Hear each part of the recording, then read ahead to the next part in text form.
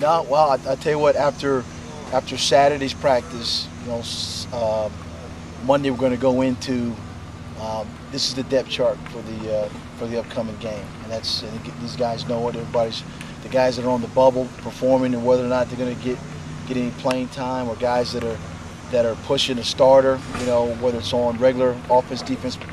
Have an opportunity on special teams. So, matter of fact, today is a special teams practice, and so there'll be a lot of evaluating going on. Robert has had a very productive camp, and the other day he kicked a 50-yarder along with Chris Hickenbein. But I think as far as the accuracy and keeping track of who's making the most, Robert's winning that battle. So far, the guys that are here are committed. The guys that were having academic issues, have hung in there, and there's still one player I'm still waiting to hear on. But these guys want to play here. They like school here. They see life after football opportunities here, and so we're going to do everything we can to make sure they can realize that.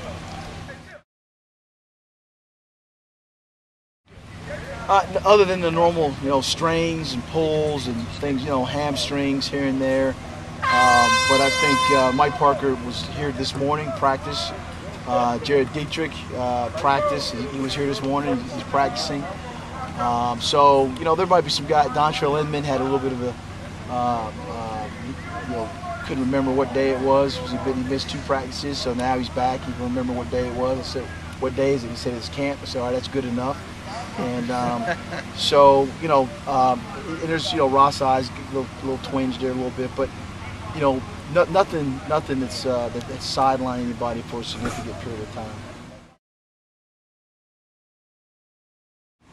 I don't know if I'll say his name, but he's a guy that will learn how to, because even the new rules, particularly where blows to anything above the neck is going to be looked at. And after what happened, it was an accident. It wasn't intentional, but the subsequent practices after that have been very cognizant of receivers, our guys coming across the middle. We know you can make a big hit. Let's make a play on the ball now. So, and plus they're all friends now. Everything's all good.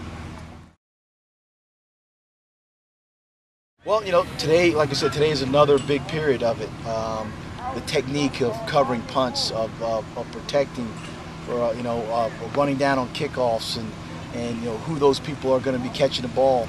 And so we started out, a lot of jobs were open, and this practice and as we're moving forward here, we're going to start weaning the list down, because a guy like Ray Horn, because of the run he had the other day at the scrimmage at the stadium, we're going to put him back there and let him return kickoffs. Dominic Wallace, I mentioned about running backs, the talented running backs that we have, trying to find ways to put the ball in their hands. Well, he may run back kicks also, so just trying to find ways to get the ball in those guys' hands.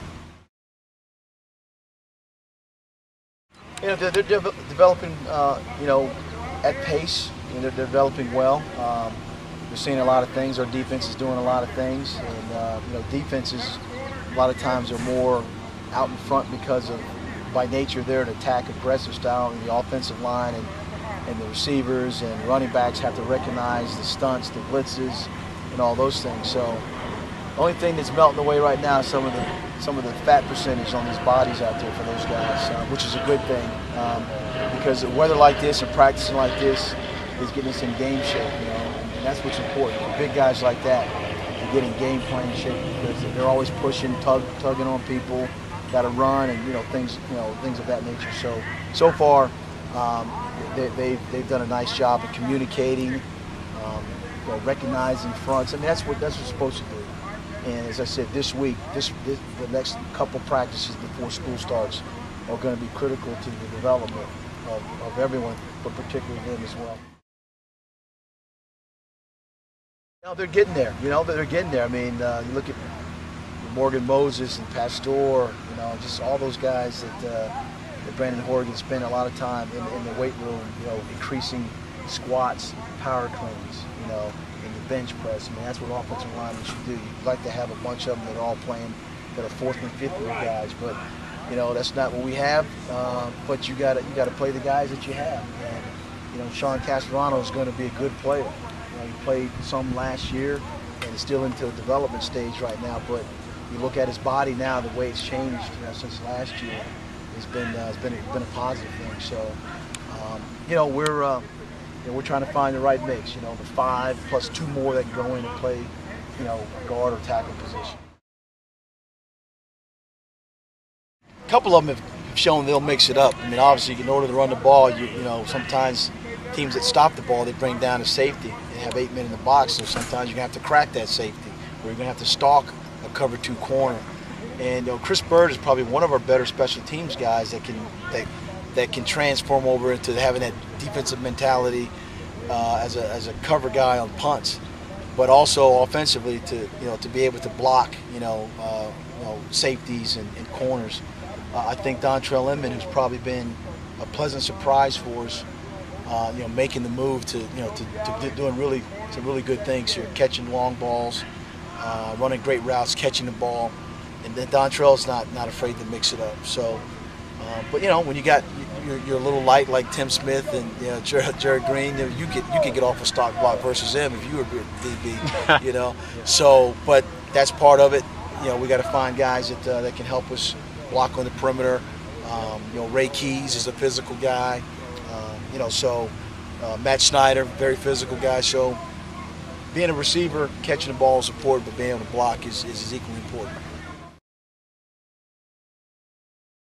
The first opponent, you're always not sure about what they're going to be doing because of the new changes and everything. But what you try to do is just work on the things that you suspect, or you could kind of guess at what they're going to try to do based on where the coordinators are from, the background of them, and who they've been influenced by.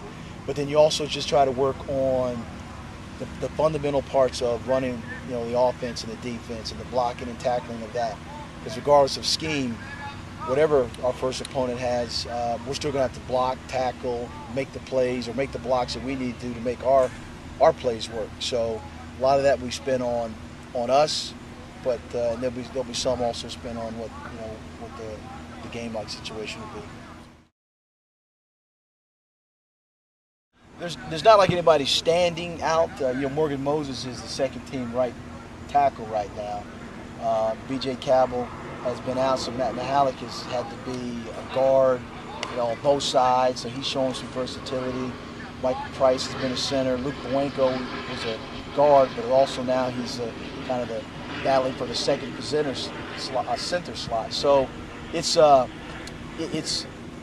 battle for the who's next in the game is ongoing, because you have a guy like Morgan Moses who's going to keep it in one position, but you have Mahalik that can play both guards either side, and Bowenko that, although he's a right guard, he can play center also. So we're trying to find out who of that group right there will be, the 6th, 7th, 8th guy in the game.